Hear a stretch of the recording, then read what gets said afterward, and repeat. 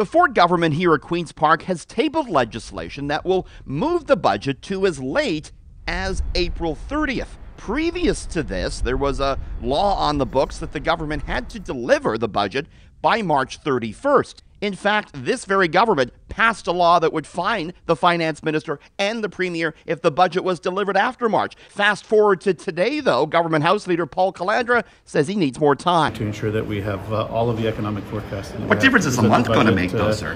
To present a proper budget and to put it to the people of the province of Ontario. It's likely the government wants this to be an election platform. It could be delivered just 4 weeks ahead of the vote. At Queen's Park, Richard Southern, City News.